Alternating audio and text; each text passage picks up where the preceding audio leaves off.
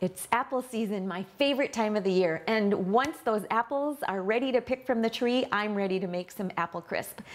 Now, since it's just my husband and I at home these days, I don't really need to make a whole pan of apple crisp. It sits around too long. Otherwise, we eat too much. But I've discovered that I can make individual sized apple crisps that are just perfect. Now, whether you're baking for one or two, this is a great idea. So first of all, just find a dish that will work, kind of a shallow baking dish. It has to be oven safe. I've got some options here, little ramekins. This is an old restaurant style baking dish that I got in a secondhand store. You can use some ramekins, lots of options. The shallower the better. I've got one that I got a long time ago. I love these little apple shaped dishes. So I've already sliced an apple, about 1.5 apples, depending on what size your dish is and what size your apples are, will depend on what you need.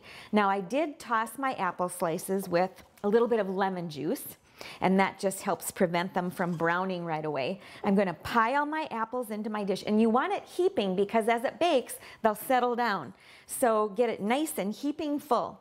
Then I'm going to make topping for one apple crisp, and I'm going to start by putting 3 tablespoons of rolled oats into a small mixing bowl, and I'm going to add 3 tablespoons of flour. Now you can use all-purpose flour, you can use whole wheat flour. Today I'm using the white whole wheat flour, which isn't quite as heavy as the regular whole wheat flour, but it still has all those great nutrients and fiber.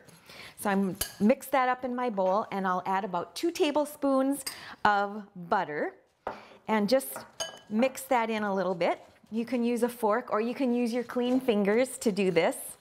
Once I've got that butter mixed in pretty well with my fork, I'm going to add just a little pinch of salt and kind of a pinch of cinnamon, maybe about 1/8 of a teaspoon, 1/8 to 1/4 teaspoon. And to sweeten it up, some nice, wholesome, local raw honey. I'd say probably 2 or 3 tablespoons. I'm going to start with just 2 tablespoons. And now all I have to do is drop this topping right over my apples.